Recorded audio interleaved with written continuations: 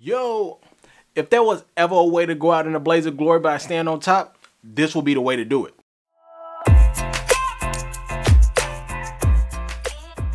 What's good, Camp Crew? It's your homeboy Camcorder Banks, and welcome back to the channel. Now, if this is your first time tuning into the channel and you are interested in things such as streetwear, sneaker content, and menswear fashion, you came to the right spot. Now, today we are talking about the Travis Scott and Nike Air Jordan collab. Now, sources say that this is his last Air Jordan 1 that he is creating. Now, if I'm keeping it a buck with you, I do not own one Air Jordan 1 low. I didn't have an eye for him until now. The design, the setup, the silhouette is actually pretty cool, but I also like the design and setup with the play of the different material and the color palette. Now, just to give y'all some quick detail, this is due to drop on March 25th. Well, it's anticipated to drop on March 25th.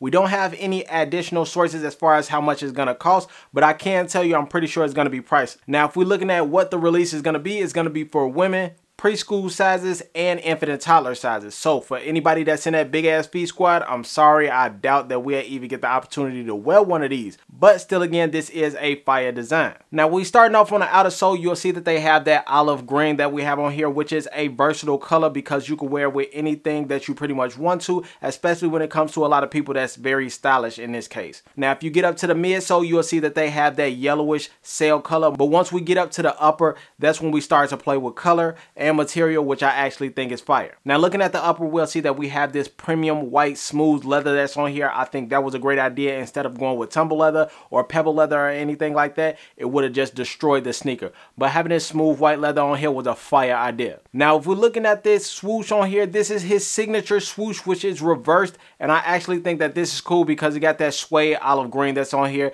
It gives you some level and some layers when it comes to contrast and playing with different colors of neutral color. And looking at the black on here, we'll have the suede that's on here. I think that's absolutely fire because it makes it look flatter and it makes the color darker having that black suede that's on here.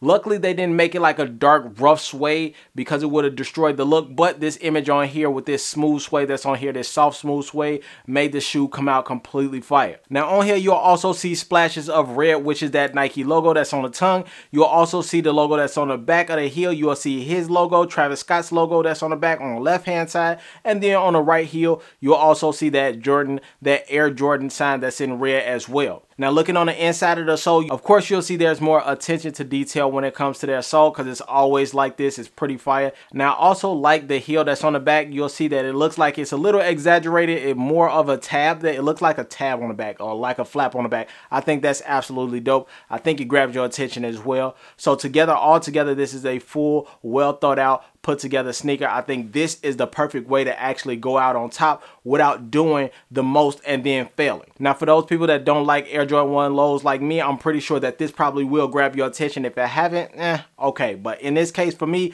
I think this really did grab my attention. It was capitalized with the style, put together for people that's more so in fashion and style. And at the same time, this is something for the sneaker culture as well. So great job to Travis Scott, man. Shout out to him. Again, there is no price that's given just yet, but I'll keep y'all updated. In addition to that, we'll have it dropping on March 25th, and it's going to be dropping in women's, infant and toddlers, and preschool sizes. So with that being said, man, drop those comments down below. Ladies, I'm really trying to hear your voice too. Fellas, go ahead, drop that comment down below. Let me know if y'all really feeling it. Is this design like his last hurrah? Do y'all think that this is the right way he did it? Drop those comments down below and let me know what's up, all right?